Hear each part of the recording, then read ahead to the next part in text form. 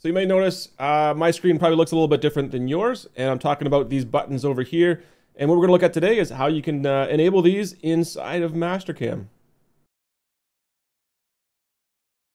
So let's dig into this, and I'll show you what I've got implemented and how I've made it active inside of Mastercam. So first up, yes, these buttons do work. So this one here, Analyze Entity, if I click on it and pick a line, you can see it is going to do an Analyze Entity.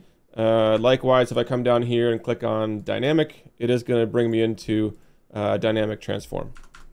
Now, this is not anything super new. We've always been able to add into our toolbars to add buttons where we want. The difference here is I'm just able to access these at any time. So, for example, here, if I'm in the Toolpaths tab, I'm doing lots of toolpaths, and all of a sudden I want to do a dynamic transform, I've either got to come back over here into transform and launch it this way, and once I've done my movement, then I've got to get back over to the Toolpaths tab, which again, this solves that problem. But we can, do a right click up on here, and we can customize our ribbons and put commands into toolbars. So let me just go ahead and show you how that's done here, just in case you're not aware. So what I'm working on here is a tool tab, and I'm in the I'm in the mill toolbar here. And if I want to add in something else, I can just do on this toolpaths tab, I'm going to add a new group. Let's rename this. I'm just going to call this something basic like move. Now to this move section, I can go over here into all my commands, and I can find that dynamic command, which is under D for dynamic, right? Scrolling,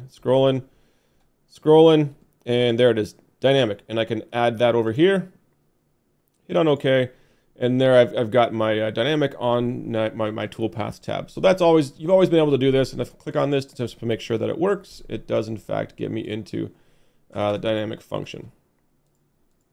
Okay, so there's how you can add buttons the normal way. This is adding buttons the abnormal way.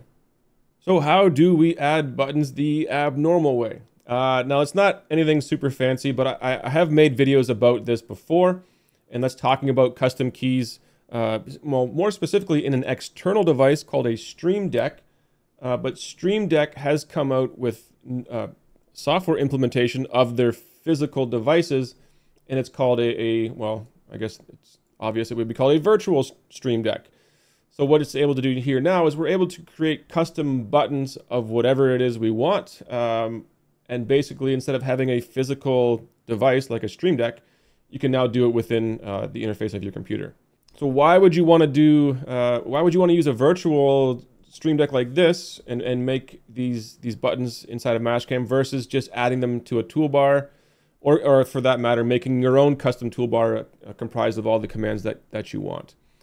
So I guess a couple options here, a couple reasons. Number one, you can see I can place this toolbar wherever I want. If I wanted to move this thing over here, I can put it over here, and it's always going to be visible no matter what I'm doing, no matter what toolbar I'm on. It's always visible. I guess the other thing is you can change the shape of your buttons. Not so much the shape of a button, but the configuration that the buttons are in. You can see here I can have a row where it's just a single row of buttons like this. And maybe that's a nice, easy option for you.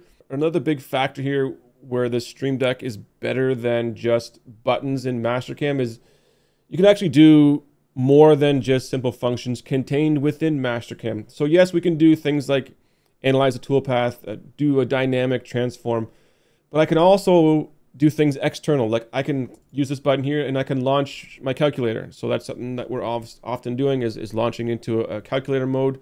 And since I'm on the topic of a calculator, hey Mastercam, you want to make something in your software that would be really useful? Make a calculator in Mastercam that's able to show this in an actual decimal layout.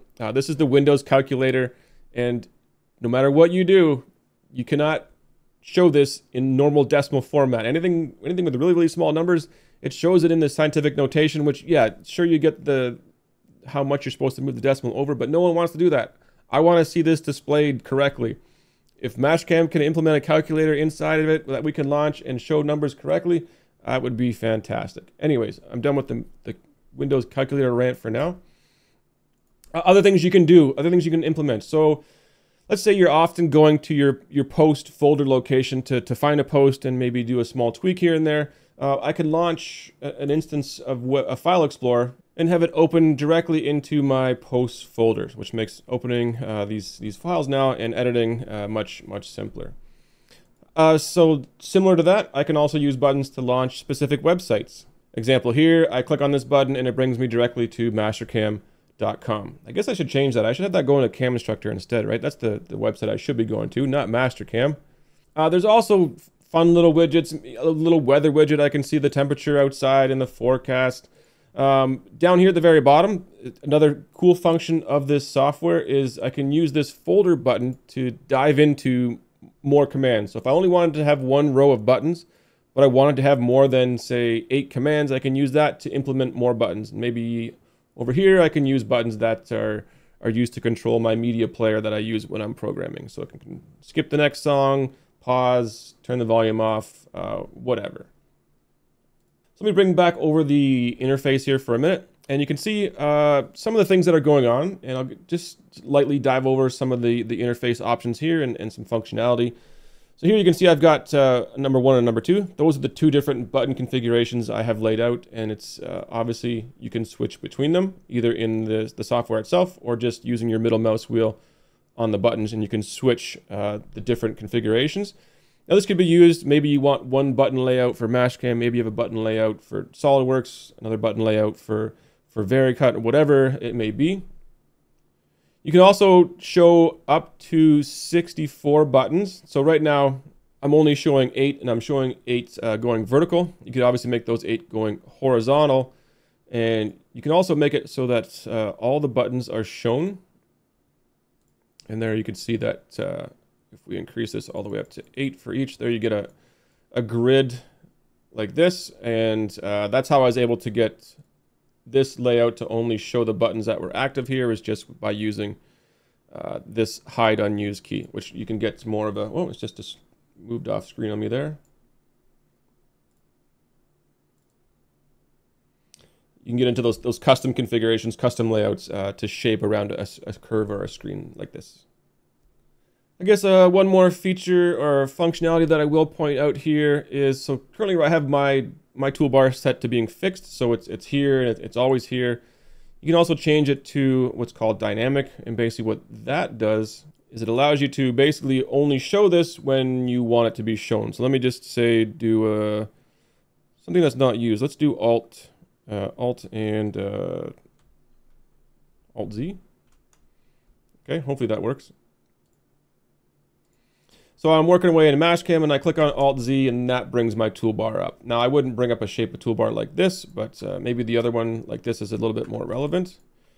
And just simply using that Alt Z whenever I want would bring up my toolbar, and you can click on whatever command it is that you need from it. So that's all I have for you fine folks today. Just a little tip here on ways to speed up your workflow in Mastercam. If you have any tips yourselves on things that you use to make your workflow better, let me know and maybe I can make a video about those.